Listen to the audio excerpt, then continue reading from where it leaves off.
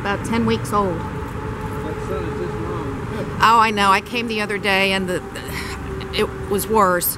When I pulled up, Mom and Dad were both on either side. They just brought them some fish. And if you come here, come here. Oh, you got a screen? Can you see? See me? Oh yeah. Wow. Cool. The other one's wings. Yep.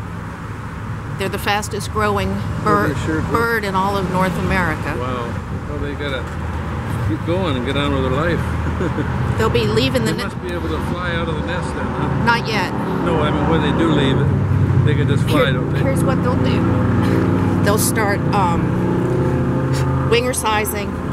To build up their muscles. Then they'll start hovering and catching some air I've seen videos on it. On a good windy day, and then they'll start branching, and they'll go from branch to branch, and then they'll get the nerve.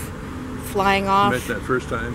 Flying off is not the hard part. Landing is the hard part. I bet. So last year they only had one, so this is good. You know, as a child, I can never remember. Think I could ever see a wild eagle. You know.